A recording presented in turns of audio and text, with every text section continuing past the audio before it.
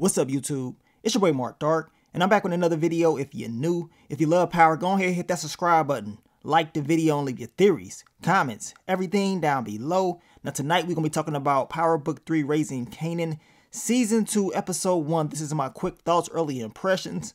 Down below, I want you guys to give me your quick thoughts, early impressions on this episode. And man, watching this episode, man, especially at the very beginning, it felt like I was watching a movie. I mean, you can just feel that different vibe when you watch Raising Kanan. And it was good to see, you know, Power in like a summer type setting or whatever. Because we're used to seeing Power when it's cold or whatever.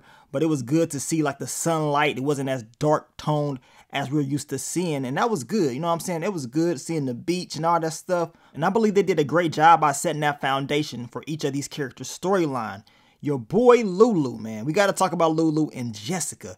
Jessica was getting her cheeks clapped by Crown Camacho. She said, you know what? Lulu ain't getting the job done, so I guess I gotta go sleep with Crown. And man, that was crazy. Your girl Jessica, she gonna sleep her way to the top, right? And I guess she got a, opportunity to go out there to California and, see what she gonna do out there. But your boy Lulu, he damn near seemed like he was falling in love with the new singer Zisa. I mean, that look he was giving her, that wasn't a look of, oh man, she's talented. That was a look of, I'm in love with this girl. But that's just me. That's how I took it. And did y'all see how Jukebox was looking at her? Jukebox was looking at her like, okay, you know what I'm saying? I'm going to get this girl all the smoke. Because you already know Jukebox thinks she's cold with it. And when Lulu was telling Jukebox, like, look, she's good, ain't she? Jukebox was like, yeah, all right. And she gave her that look. It's going to be a very interesting storyline to see Jukebox and this Zisa character work together. Seeing that they're both going to be in that studio, it's going to be some tension. And I won't be surprised if we see some drama between the two. And we're going to see if Jessica sleeping with Crown is going to create better opportunities for Famous. But we know Famous did piss her off this episode, telling her, like, look, you sleeping with Lulu, I thought it was going to make better opportunities for me. But that didn't happen. So he was pissed off, which made Jessica pissed off. And in my opinion, that's why Jessica did what she did, because it's making better opportunities for her, not Famous necessarily, right? This is why Jessica was like, well, I don't have nothing else here. So I can't wait to see how that's all going to play out. Now, what's up with your boy Scrappy? In this episode, Rock told him, stay away from the cards. You need to stop all that gambling stuff. This dude did not listen at all. End up getting arrested. I'm looking like, dude, you messing up already. We thought Kanan was going to come in making mistakes. No, it's Scrappy. He's making mistakes already. He cannot afford to do this. Rock can't afford to have people in her organization mess up. She's already been talking about that in this episode. She can't even afford for the competition to mess up. So this is why she wants to bring in Rorel and take him away from Unique. I told you guys. I mean, I understand, keep your enemies closer, type of strategy. But man, I don't trust that Rorel dude at all. I think he's going to try something, and I think he's going to stay loyal to Unique. But we're going to see. You guys let me know down below. Now, your boy Unique ended up getting out at the end. It was crazy, man. They didn't waste no time. This dude was not about to sit in there. He was in there dropping off some boys in there, getting into a fight. That was funny. But to see him get out so quick, that's good because we don't have to wait on him. Usually sometimes we have to wait for these characters to get out. But I'm glad we did not have to wait on that. So we don't got to go, into wondering when this guy is going to get out. He's out now. So that makes everything a little bit more interesting to see him back on the blocks and, try to rebuild his organization and see what Rock has done, because she's dominating, y'all. She is dominating, and she's trying to take over the 40s. She's trying to give Lulu the 40s. Lulu ain't trying to do this no more.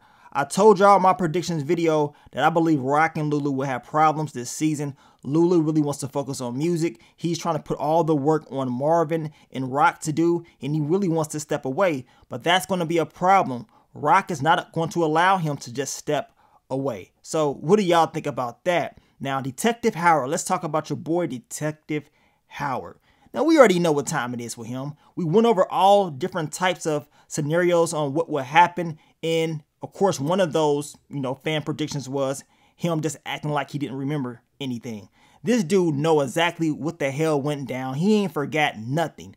The thing is, Detective Burke, she doesn't really believe all that for real. So she's going to snoop around and investigate and see what really went down. And we knew this was going to happen. Detective Howard is trying to, push her away from investigating this whole shooting. But she's not going to do that. But y'all saw Detective Howard. He rolled up on Kanan and tried to just breeze off like no one saw him. Kanan already knows. And when Rock told him that Detective Howard is still alive, boy, that dude damn near pissed himself. He was like, really? He couldn't believe it. Like, ain't no way this dude is alive. Yes, he's alive, and he's going to be an issue. I'm glad that they showed Detective Howard and Rock, walk up to each other at the end of the episode. And I want to see what's going to happen in episode 2 between those two. You already know it's about to go down. And y'all know Detective Howard, he going to be on one. He's not going to play around this season. Just like Unique, he ain't going to play around this season. Rock, the last thing that she needs is more people, coming at her and seeing that she will be going up against the Mafia this season, which we should be seeing very, very soon. She cannot afford to be slipping up at all, in my opinion.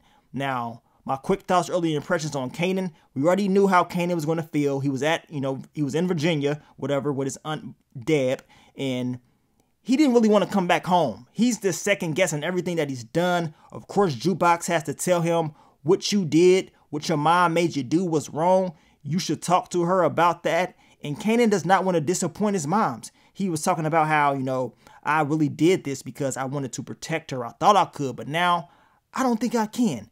And Kanan, he's going to have that conversation with Rock. He did tell her, he don't think he can protect her and why he did it. But he needs to talk to her on why she made this dude shoot a cop. That's a no-no. We know this, right? That's not a part of the code. You don't shoot no law enforcement. And what she made him do was foul for real. On top of that, it's his dad. So you already know what time it is, man. Your girl Rock, she ain't playing around with some of the dirt she's out there doing. And, Symphony, he's telling her, like, look, I care for you. I care for Kanan. I want the best for both of y'all. This kid right here, he's scared. He is scared. And Rock, she knows this for real. Deep down inside, she knows the truth. She knows what Symphony is talking about is true. Talking about, oh, you think you could tell me, about my son and this and that. Look, none of that really matters. You know what he's talking about is true. And if Rock could have the perfect life, she would probably, live in a fairy tale with Symphony. But no, she doesn't have that perfect life. And she understands she's in the game. So having him around, as far as taking him serious in a relationship, it cannot happen because you're going to put him at risk. So this is why she's not really with him. But y'all can see how she was looking like, man, I really want to be with this dude, man. But the life I'm living, that's not going to play out the right way. So I'm eager to see what's going to happen with Symphony's character. Will we see more of him this season? We learned about Tony Deepthroat. She ended up leaving from what Marvin found out. And it's probably good because if she stuck around, you already know what time it was. She was going to come up missing anyway. And Marvin went to the anger management therapy and his therapist ain't playing around. She told him to sit his ass down.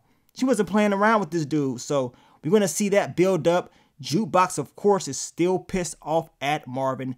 She was looking at pictures of her and her mother. We know that storyline will develop as the season goes. But this whole, thing between her and her pops, it's going to take some time for that to be fixed. And based off this first episode, it's probably going to take a long time for Jukebox to finally open up to her pops because, man, she's still pissed off about the events of season 1. And, Marvin's trying to fix things, but it's going to be difficult for him to go in there and do that. On top of that, when her mom comes back into the picture, you already know it's going to be even harder for him to do it. But overall, I felt like this episode was pretty solid. I really liked how they built up the storylines for these characters.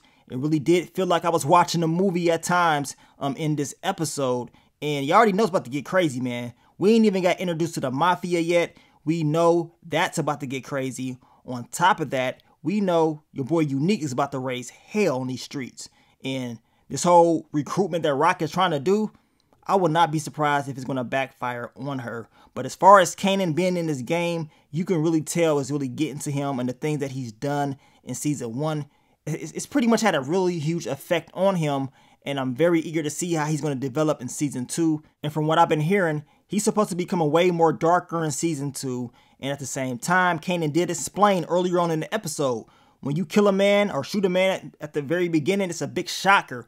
But each and every time you do it over and over and over, it becomes the norm. So eventually, this lifestyle that Kanan is living, it's going to feel normal down the line. And it's going to be nothing to him, right? And we're going to see why Kanan is the way he is, in the original Power. But I will be dropping a full recap for you guys tomorrow, so stay tuned for that. I want to thank you guys for all the love, all the support. The Power Universe is back, and that's a good thing, man. It's a good thing. But let me get up on out of here, man. It's your boy Mark Dark. I'm out. Peace.